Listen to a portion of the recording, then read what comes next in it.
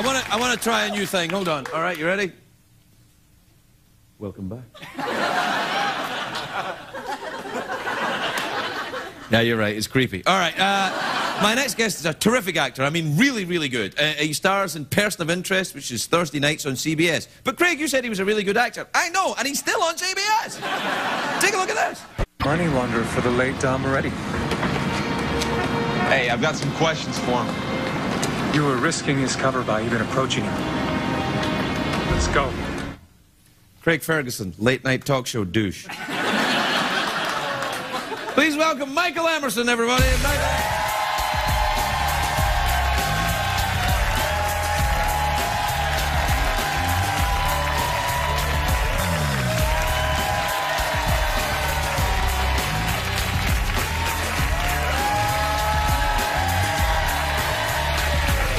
Welcome, Michael. God, it's lovely to see you. I'm a huge fan of your work, and I'm very happy to see you wearing a vest. What gentleman goes out without one? I tell you, no gentleman goes out without a vest. That's what I think since I've been watching Downton Abbey. The waistcoat, the tie, the waistcoat, collar. the tie. Yeah. Are you something of a dandy in your life? You seem quite fashionable. I've played historical roles on the stage so much that Well, you've got the sideburns for it. there you go. Yeah. That I feel comfortable in those clothes, and you know, I know what it means to be well-dressed. Yes, you do. And it gives you a social advantage. It does. That and the fact that if you talk like this and hold your head back, people kind of treat you serious. That's right. And also, you should have a badge saying you are. There were 2 badges there. That was Jim Clazy-Wiesel. Yeah. Yeah, that's right. Show's a big hit, though. Congratulations. It's doing well, thank you. It's doing great. Thank you. Yes. Yeah. It's fantastic. That must feel nice. Yes.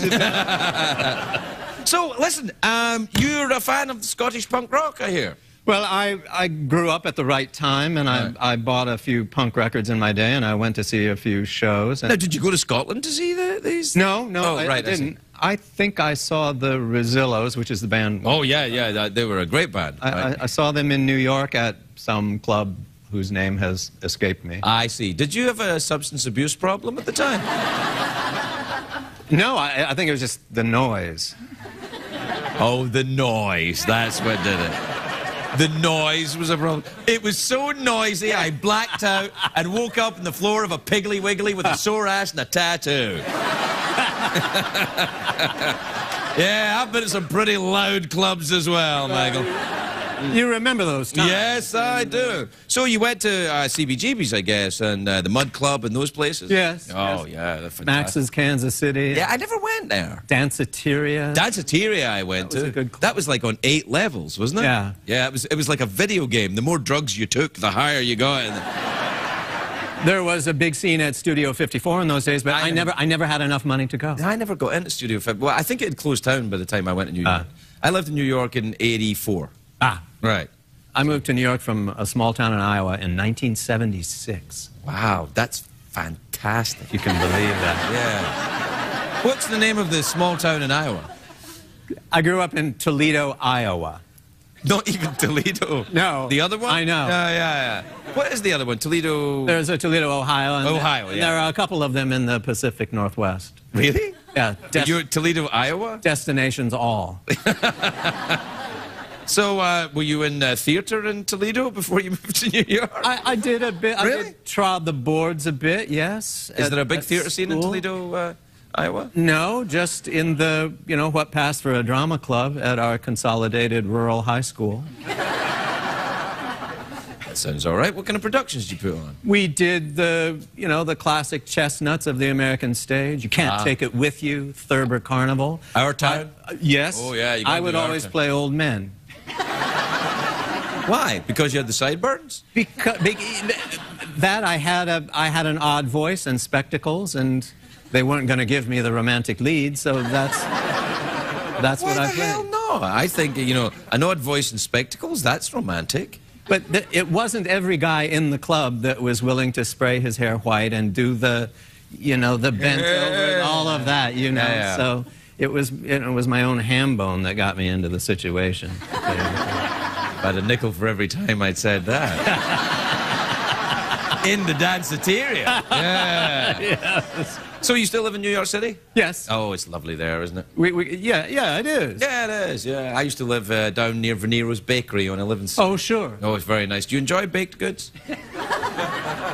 I'll take a cannoli if someone presses it upon me. I had a nickel for every time I said that in the danceteria.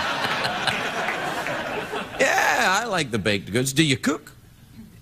Just a bit. Breakfast, primarily. Bacon? Are we talking bacon? Yes.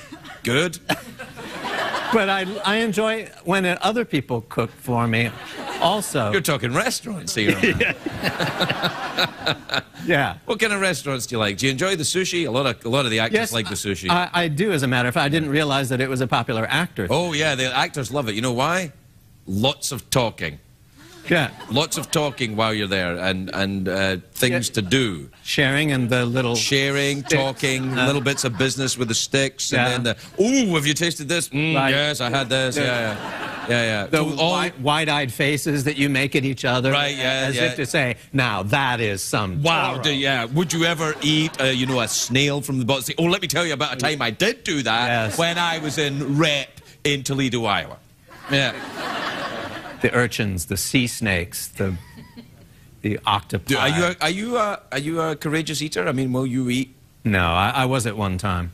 At one time, I could handle about any spice that was thrown at me, but I think I did some damage to myself, and Maybe in one of those noisy clubs? Yeah, I'm on a milder diet now. yeah, me too. I've got to have that camera thing up the... Yeah. Yeah. Every 5 years. Oh, no, well, I'm 50 this year. I've got to have my first... Oh, well, there you go. Yeah, Well, that's something to look forward to. Oh, I'm very excited. Very excited. Next week, in fact, is when the crew arrive. Let me encourage you to get the general anesthesia rather than the local. Yeah, I'm going for the complete wipeout. Yeah. It's good. Yeah, I don't want to... I don't want to hear things. I did it once when I was semi-conscious, and I cannot erase the details of the experience from my mind. I see. You know, the tube, it can get kinks in it, and it sometimes takes two people to manipulate it. Good Lord. These are things better forgotten, and I'm sorry I brought it up. No, well, to be fair, I brought it up, but still, it's... Well, you know, it beats the alternative. No, it doesn't. Of what? Not doing it? No, not really. Anyway, look, we're out of time. So what do you fancy? A mouth organ, awkward pause, or a big cash prize? Big cash prize. All right, what time is it, Shannon? It's time once again for the Big Cash Prize! Big cash prize. Here's how it works. $50 American dollars. 2 ways to win. You can either answer a question or you can guess what's in my box. Here's how that works. I imagine a box in my head. I don't know what's in it. Only Jeff knows what's in it. You try and guess what it is. If you get it right, great. Jeff will tell us. And if you're wrong, ooh, boy. What was choice number 2? Do you want to just have a question? Yeah, All right, that's what I want.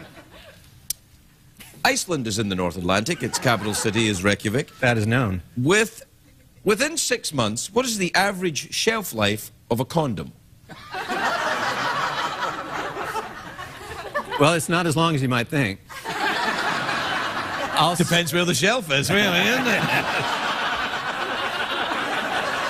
But if we're talking Reykjavik, I would say 3 years. Absolutely close. 2. Years is the correct answer! Yeah!